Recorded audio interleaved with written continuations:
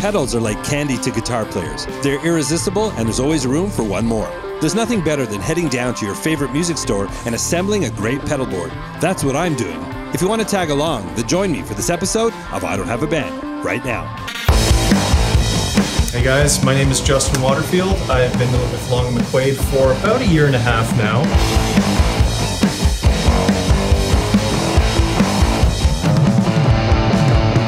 I know a lot about electronics, about circuitry. I should start off by saying I've checked out your channel, really dig it. I build my own pedals, I modify pedals, I modify amps.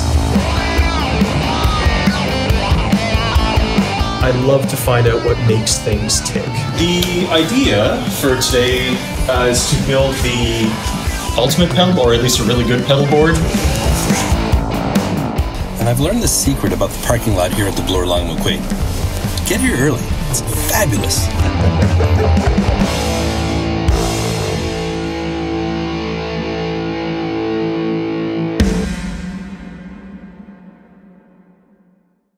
Hey there, I'm Dan, the self-proclaimed Lonely Rocker. I'm super excited about this episode because I've got the ultimate pedal board for you, and I got the opportunity to collaborate once again with Long McQuade. A couple of weeks ago, I was invited to the Downtown Toronto location to meet with Justin, their resident pedal expert, to build a pedal board with any pedals available in store. And since Long McQuade is Canada's largest musical instrument retailer, well, I had no shortage of pedals to choose from. The rules were pretty simple. The only thing that we discussed and agreed to ahead of time was that we wanted to make sure we included at least one pedal from every major category. From there, Justin was given free rein to make all of the picks. Once we had our selections, Justin shared his thoughts on the optimal pedal order. While the argument is there are no rules, there are some fundamentals to consider. So if you're looking to build a pedal board, or if you've got an existing board and you're looking to make some tweaks, I've got a lot of great information to share with you. And if you hang around until the end, I got to bring the pedal board back here to my studio. I recorded some tones I pulled together with the board, so stick around and I'll share those a bit later. There are no reviews or shootouts in this video. We're putting together the ultimate pedal board, or at least a really good one. Okay, let's head down to Long McQuade.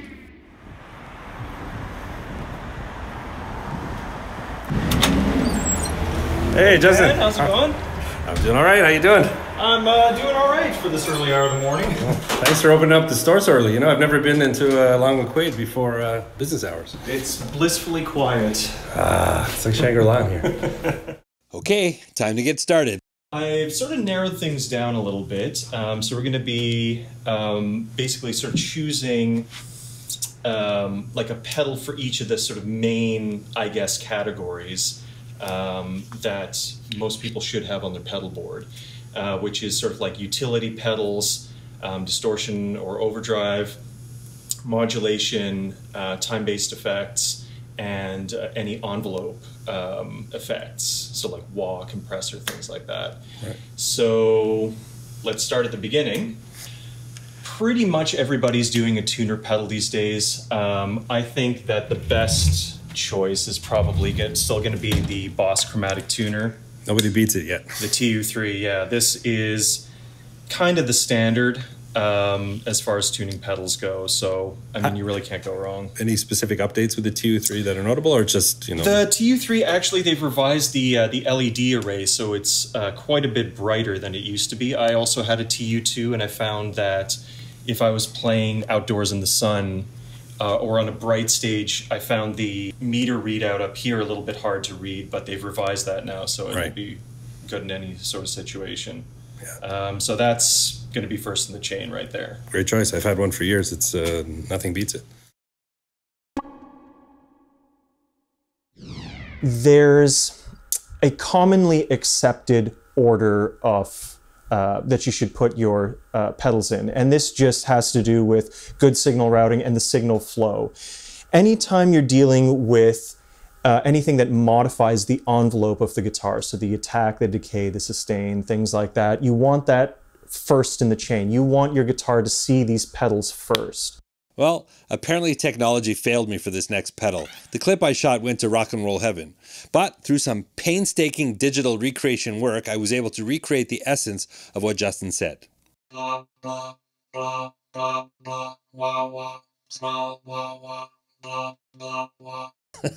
Well, apparently I suck at doing that. Sorry, Justin. Anyways, the Crybaby Mini. That was his next choice. And what a great pedal it is. I've been a sucker for wah pedals for many, many years. I've owned my share. You get the full wah effect in a form factor that's about half the size of a regular wah pedal. Gives you room for another pedal on your board. Anyways, great choice.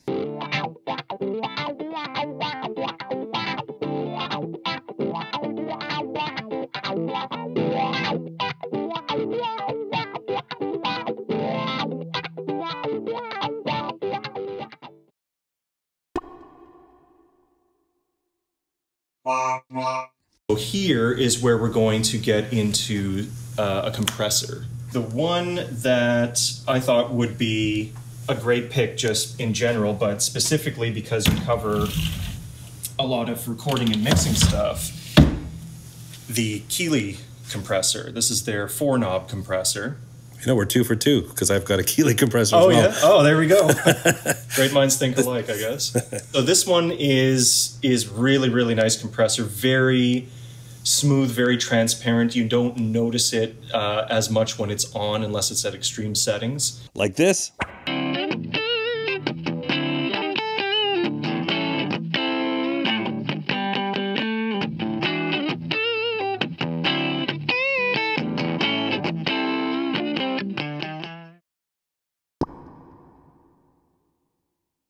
This white knob, this is the key to the whole thing. This is a clean blend.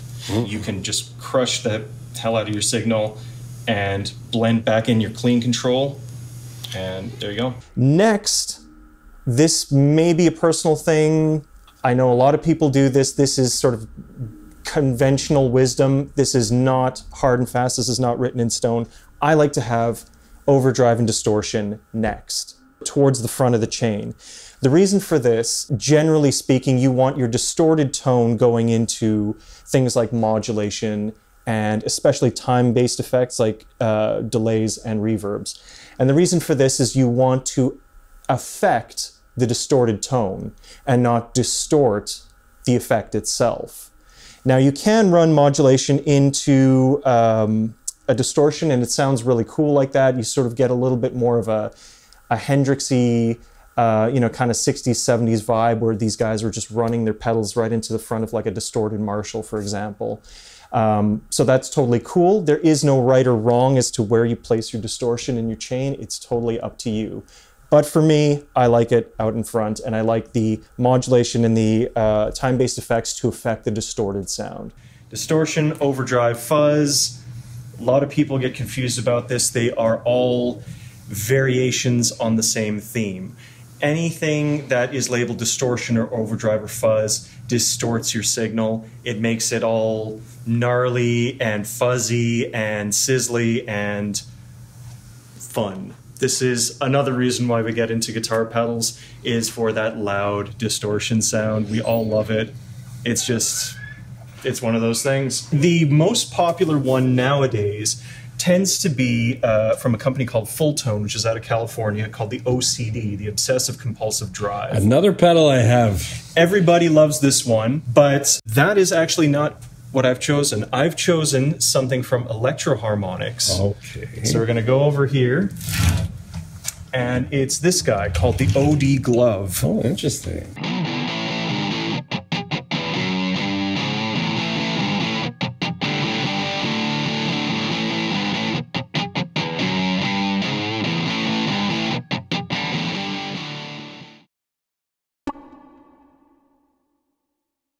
This is an awesome, awesome pedal. This is a clone of the Full Tone OCD.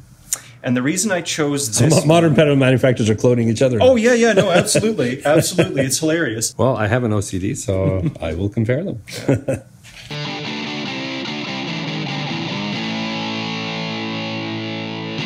The next thing that we should look at is modulation.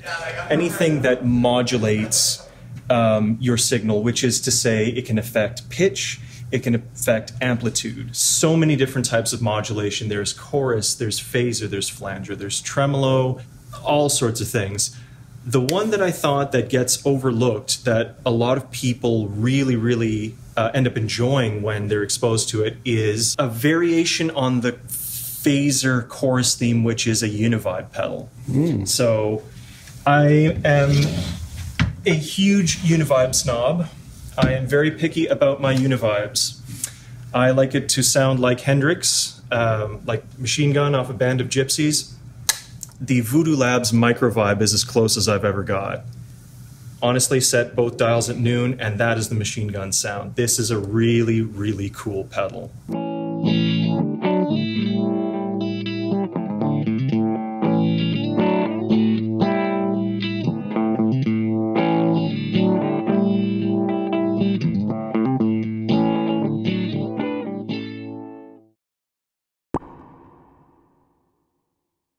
After modulation, now comes our time-based effects. That's delay and reverb, respectively. So I'm going to do one of each for you. For the delay pedal, I'm going to choose something really special. This is one of the coolest pedals I've ever come across. And it is this, the Chase Bliss Tonal Recall. This thing is an absolute monster. Any of you viewers have dabbled in synthesizers. This line of pedals from Chase Bliss is really interesting. These knobs are not potentiometers as we know them in any other pedal. These are rotary encoders. So on any Dave Smith instruments, on any Korg instruments, synthesizers I mean, basically there is a processor which reads the position of the knob and then relays that information into the analog circuit. So it's basically doing what a potentiometer does. But because this knob is not physically connected to the circuit, its value is being translated through a processor. What this gives you is the ability to save presets in an analog circuit. So it gives you digital flexibility while still having that warm, fuzzy analog goodness. We are in the world of the hybrids. Right? This, oh man.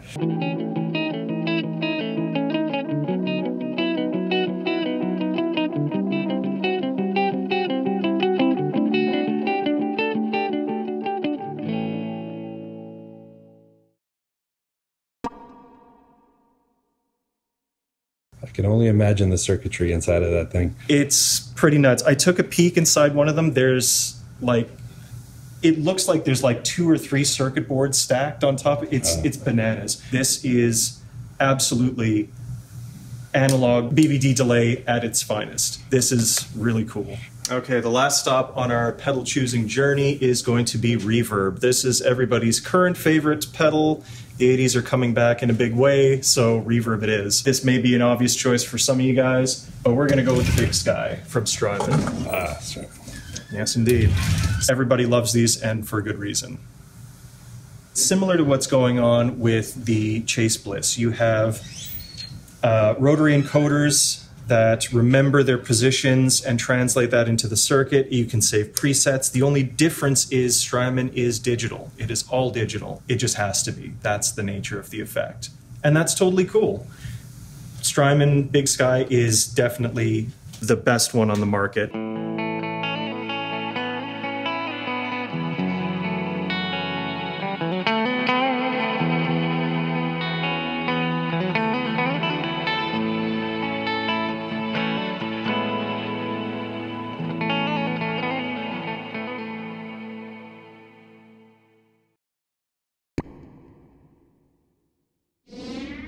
So the way I've set this up, I have the tuner first, obviously, because you want it to get the cleanest signal from your guitar. I have that routed in here to the wah pedal, from there going to the compressor. Now these two, the wah and the compressor, these are our envelope modifiers, so we definitely want them to receive the cleanest signal from the guitar. I like to have overdrive and distortion next, right? Sort of towards the front of the chain. So from here, we're going into the microvibe, from the microvibe into the delay, and the delay finally then into the reverb, and the reverb out to the amp. The idea being that the repeats on the delay can also be spatialized by the reverb itself and sort of make it sound larger than life. If we had the reverb first in front of the delay, you would hear those trails sort of repeating into each other, and it can get a little messy, but again, no hard and fast rules here. This is just generally speaking. I absolutely encourage anybody to play around with their effect pedal order. You're not going to blow anything up. These are totally safe. Try them in different orders. Put your compressor last. Put your, your wah pedal after your delay pedal. It doesn't matter. Whatever sounds good to you is the way you should do it. Absolute last thing on the menu, Dan, I'm going to send you away with one of these units. Now, this is a Voodoo Labs Pedal Power 2 Plus. Again, industry standard as far as powering pedals. A lot of people do, I guess, the easiest thing, which is a plug-in power adapter with a daisy chain. And that's totally fine if you have a few pedals. I always recommend getting a dedicated power supply because it does two things. Number one, you can mount it underneath your board and it can really, you can use zip ties and really sort of route the wiring the way that it's cleanest. It makes for a much cleaner setup and makes for much easier troubleshooting should you run into problems. But the other thing too is that when you're using a daisy chain, the danger in that is that if you have any noisy pedals, if you have any vintage pedals, any fuzzes, anything with a lot of high gain, what tends to happen is the noise generated by that pedal tends to bleed onto the power line, onto the daisy chain, and feed through down the line to the other pedals. Some tuner pedals have clock noise, so you can hear the ticking of the clock further down the chain. So just to avoid problems like that, I'm giving you one of these. All right, Dan, so what I'm going to do is we're going to pack this up, give you the pedal power and get you the bag, get you the counter, and send you on your way. And I'm really curious to see what you do with this guy. That was a ton of fun. I own variations of 3 of Justin's picks, so that made me feel kind of smart, but he did throw me a couple of curveballs. Pedal order always starts a discussion. If you're more experienced, then you can be more comfortable veering from tried and true. However, if you're newer to building pedal boards, then starting with Justin's recommended order is a great place to start. Remember, you can easily move them around once you get more familiar with what they do. And that's really the fun of it all. Experiment until you find the sound you're looking for, and then change it up again. So I spent a little time with a pedal board and came up with some combinations that I really liked, and then I tracked them here in my studio. Let's check them out.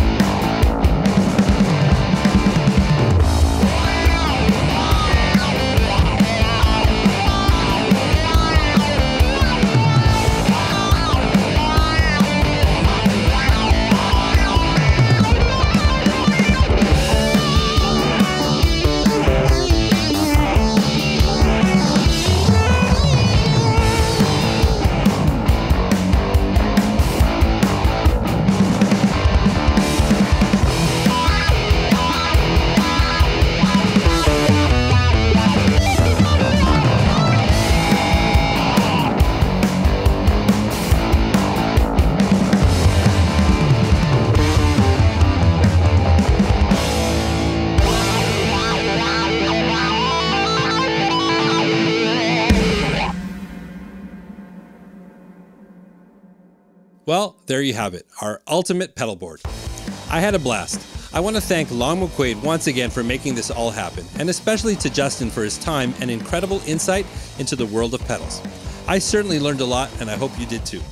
For more information about today's featured products or any of your musical instrument needs, please visit long-mcquade.com. As always, if you have any questions, let me know in the comments. And please like, subscribe, and ring that bell to stay up to date. Remember, you don't need a band to rock and roll. There are a lot of great musical projects you could do by yourself, right from your own home. I hope to see you again next time.